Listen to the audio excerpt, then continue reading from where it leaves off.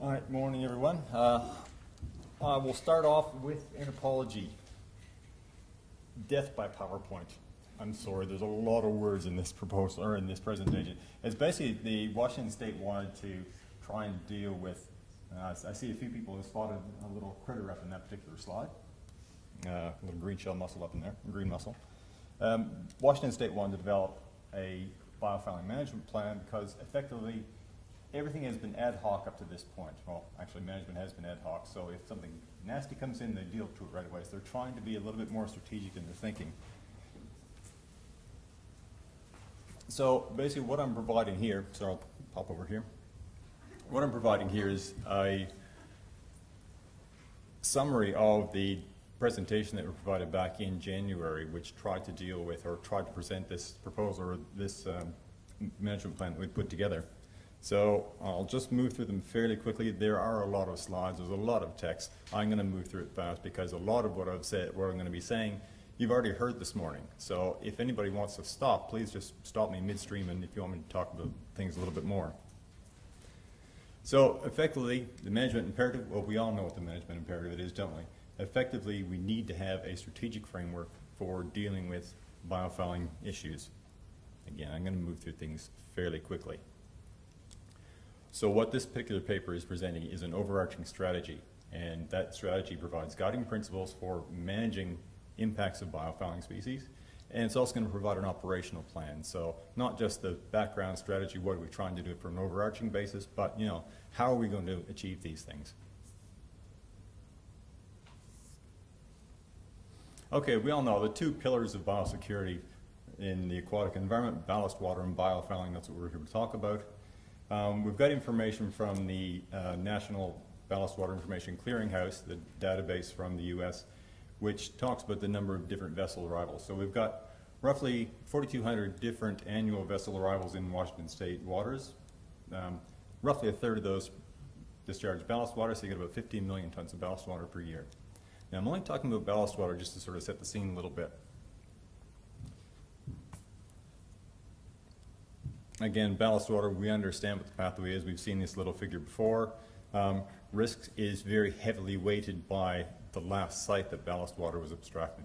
That's going to be one of your main drivers of biofouling or invasive species risk. So biofouling is slightly different. We know we've got a very complex pathway. The risk is integrative. So you're actually dealing with everything from the last time that you completely cleaned up and had new anti-fouling put on. So we're seeing multiple ports, multiple bioregions, all affecting that risk profile for a vessel.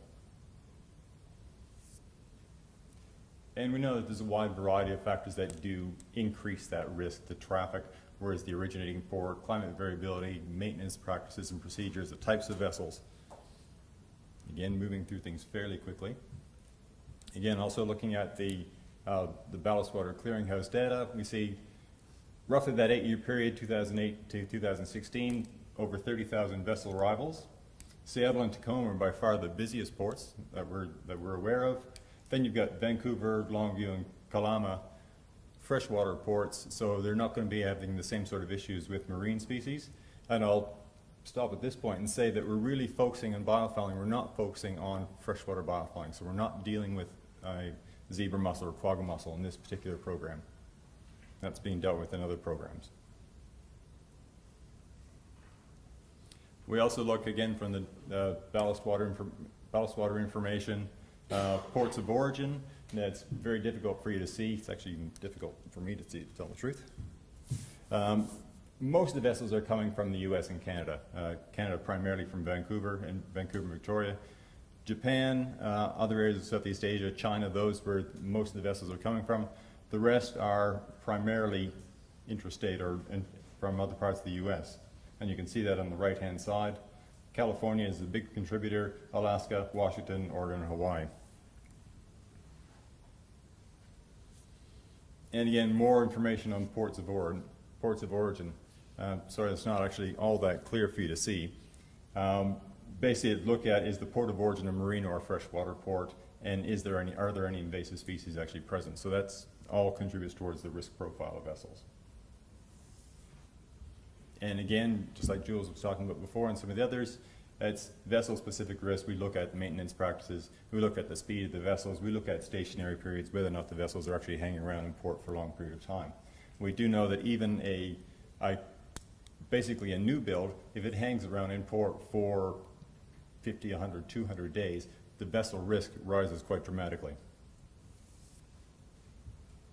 And if we look at those different types of vessels, the vessel risk categories, we see that different types of vessels, different categories of vessels have different risks that have been traditionally associated. So things like container ships, bulkers, tankers, they've been given a low risk rating in the past.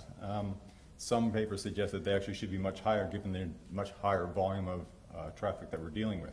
But on an individual ship basis, we've kind of looked at it and said, okay, a container ship is relatively low risk. Now there's some other information which has come out or is coming out, and I'll be talking about tomorrow, which suggests that might not necessarily be the case. So we're probably going to have to revisit these particular categories in the future.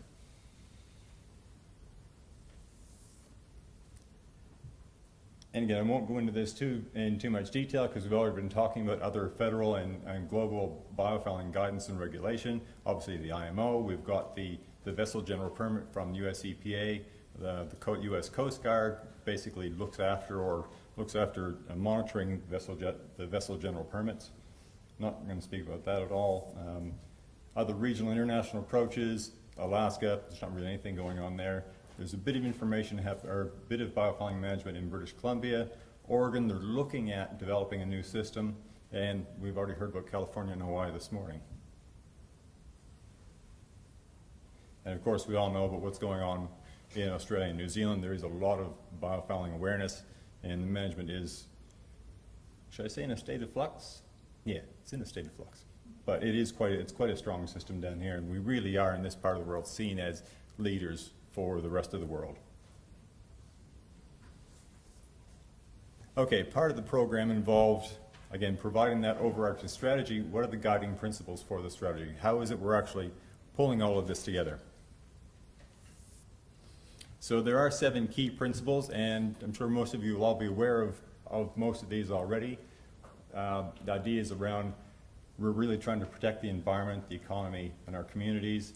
We're looking at this from a shared perspective, so we want to get everybody on board. We'll take a preventative risk-based approach. We're looking at integrated management, and we're going to be underpinning that with a series of performance measures so we can make sure we are doing what we're supposed to be doing, and really trying to get ahead of the curve by getting into some applied research and development of reactive biofouling management tools and other things.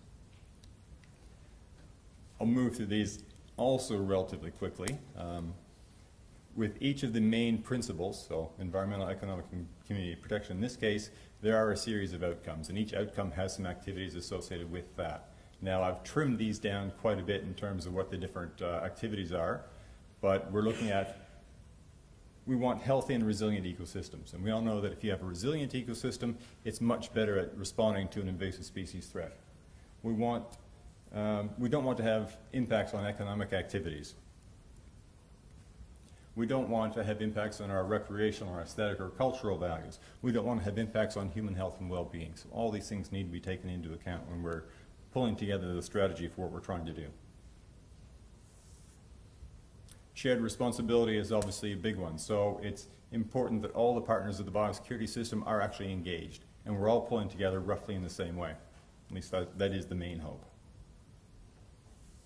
And a lot of you would have seen this particular graphic before from the Victoria EPA. So we take that preventative approach. We're trying to get ahead of the curve, spend a lot less money on prevention than we will actually have to do if you're trying to get up into asset-based protection and reaction.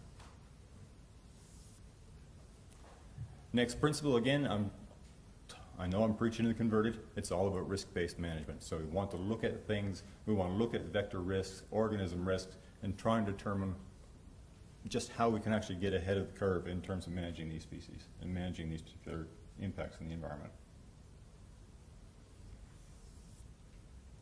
Integrated regulation is key. We need to pull everybody together. We need to be working with not just Washington State by itself. We need to be working with California, with Hawaii, with New Zealand and Australia. We need to be pulling together as a group so we've got really one set of regulations.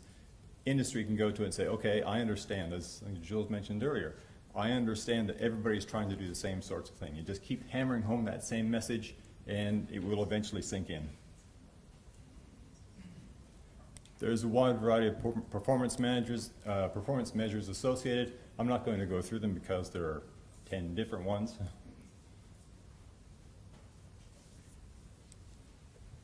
And then there's the key of underpinning everything is a program of applied research. So developing these reactive tools, developing abilities to respond to marine pest incursions when they actually do occur.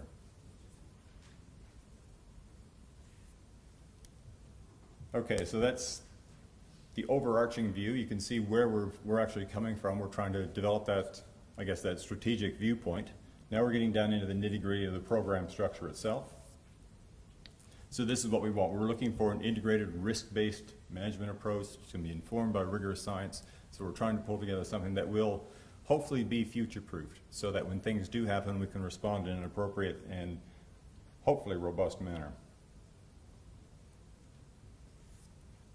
Again, risk-based management, it's got to be flexible, it's got to be precautionary, and it's also got to be proportionate. So you don't want to be spending a massive amount of money on something that's going to have a relatively low impact on the environment, economy, society. So we have to take all of these things into account when we're developing the system itself. More information, we need to characterize the vectors themselves. What are the nature of those particular vector threats? We have to understand risk assessment guidelines or risk assessment approaches. We need to be able to mitigate in case everything does actually get in. And backing that up, of course, is the legislative and regulatory framework. You need to have those particular tools in place for everything to fall together. So if we talk about sort of the core components of how this actually works, obviously we want to have a framework that emphasizes cooperative management. So we're dealing with different regulators across different jurisdictions and also across the wide variety of different, I guess, stakeholder groups that are involved. We need a good administrative functions. There has to be a good communications and engagement program because public awareness, as we've said before, is really key. And there has to be good self-management programs as well. We want to be moving people towards, or organizations towards, self-management so that organizations are responding really appropriately and with a good community conscience. Now within the administrative framework, obviously you need people. The particular program within Washington Department of Fish and Wildlife only has a few people in it currently, so there's recommendations to actually expand it by quite a large, 4 or 5 people at least. Obviously we need supplies, equipment, you need training, there's cost for travel, capital investments need to be taken into place, contracting as well. So all these things which are, I'll be honest, really boring to have to deal with sometimes, all needs to be part of the strategy and the 5-year plan. Again, communications and engagement is very important. You need to get people on board, and that's not just people that own vessels, but you need to get the community on board as well through having focused workshops, to really engaging with your stakeholders overall. And those stakeholders are not just the community, they're the other organizations, the shipping companies, they're the other regulatory agencies, the oil and gas companies, all very important to get these people on board. Again, more of the different programs that are actually out there right now. Washington does have quite a number of good programs for managing aquatic pests overall, but again, it's been very reactive, or it's been very ad hoc. So again, this is trying to pull everything together into a sort of holistic, or at least considered approach. I mentioned before, we're trying to move towards self-management. We want to get organizations to be managing their own biofouling risks effectively. So we need to really need to provide a self-management toolbox so that people know, so that organizations know what they have to do, how they can assess the risk, how they can actually manage the risk. And there are a wide variety of different compliance categories. We'll just skip over that. Here's one of the key things. What does this apply to? So are we talking about every potential vector that comes into Washington State? Eventually that would be the case. We would like to see that. But initially the program is only going to be applied to commercial vessels, effectively vessels greater than 300 gross registered tons. That's the focus at this point, and that's consistent with what's been going on in California and other jurisdictions. So there will be times that a vessel over 300 GRT is actually exempt. So the first one would be in the event of emergency. Obviously, safety of life at sea is of paramount importance, so if there's an emergency, vessel can come in. If the vessel has actually just come out of dry dock or relatively recently, so depending on its maintenance history and its voyage history, it may be exempt from the particular application of the strategy itself. If a vessel's been inspected within the last 45 days, it may be exempt. So there's a number of different exemptions, and also U.S. Navy, Coast Guard, and state naval militia vessels are also exempt from application of the program.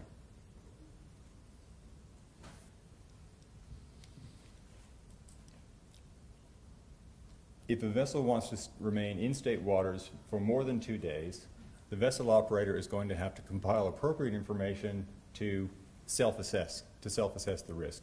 And we're using a tool that we've developed based on, and if anybody's worked in Western Australia in the past decade knows, based on the risk assessment spreadsheets that we've used in WA.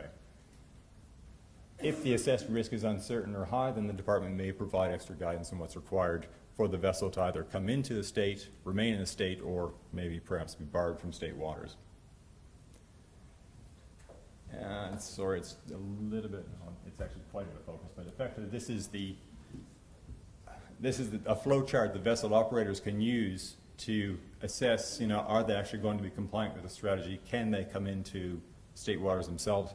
And I don't know why that's quite so fuzzy. I guess it's trying to get too much into a small slide. Happy to show you a hard copy if anybody's particularly interested in it. All right, there's a wide variety of programs that are supporting this particular risk-based management approach. Obviously, we need to have really good, strong, sound evidence. So we need to have good information on risk assessment of the vessels. There needs to be really good biofouling record keeping, surveillance, inspection, monitoring. We need to understand the nature of the organisms, their threats, their impacts, and we need to do risk assessment on those organisms as well. So the better the supporting information we have, the better response we can actually do. And here's this vessel risk self-assessment program. Looks into the same sort of things as Jules was talking about earlier, so vector type, operational profiles, anti-fouling paints, that sort of thing. You can't see anything, can you? Trust me, it's brilliant. Each of the individual factors, they've been tested in a number of jurisdictions around the world, but each of the individual factors needs to be refined. There needs to be, some of you people in the audience need to be looking at these with the state and saying, right, well, I disagree with that particular factor. I want that to be higher. I want that risk to be lower. So we need that sort of input. And as the state moves forward with implementing this program, there's going to be a call out to the wider community like this to get some of this information to test some of these assumptions that we're making. Again, we're not very far from finished. Again, we know about biofouling management records, how important they are to maintain those. Just because we maintain records or we have a biofouling management plan doesn't necessarily mean that we're actually managing biofouling effectively. I will say that. One of the programs this program that Sonia mentioned this morning about the looking at commercial vessels in Australia, we've seen that 2/3 of the vessels that we've surveyed actually have biofouling management plans. But those 2/3 are not necessarily the cleanest ships that we've seen. So just because you've got a BMP doesn't mean you're actually doing a good job with it. More programs supporting risk-based management. Surveillance, we get targeted surveillance, pathway surveillance, and also passive surveillance as well. Understanding the biology of organisms is key, so we need to understand what we're actually dealing with. It's no good trying to manage just the sporophyte of Undaria, for instance, if you're not managing the gametophyte as well, which is microscopic, you can't see it, very difficult to actually disinfect a surface that has those gametophytes on there, which are quite tough. If you don't understand the biology, you can't manage effectively, so that's got to be all rolled into the package as well.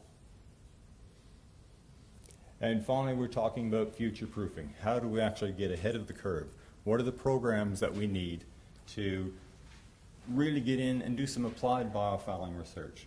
What are those different early detection tools that we can have? So next generation DNA fingerprinting. We need rapid response capabilities. We need long-term control tools as well. So we need to put all of this information together. We need, obviously, a pretty good budget to do this. We need some expertise. We need the people in this room to be engaging particularly with the state, and the state will be engaging with you, to develop these tools, to develop this system and really implement it. And I want at this point to acknowledge quite a large number of people that have been involved. The program has only actually been run, not the program has been running, but the development of this program has actually taken only just over a year. And that's in marked contrast to what was going on in California, where how many iterations of their program have they tried before they've got it up and running. So this is actually building on the successes and the difficulties that have been experienced in the jurisdictions. So Alan Ployce and Amanda Newsom from the Department of Fish and Wildlife in Washington are really the drivers behind this particular program. And you can see that the people that have been involved, particularly want to acknowledge MPI for their work in reviewing the earlier draft of the proposal or of the strategy itself, because they really put a lot of effort into that. It was much appreciated. And with that, any questions? John. Great.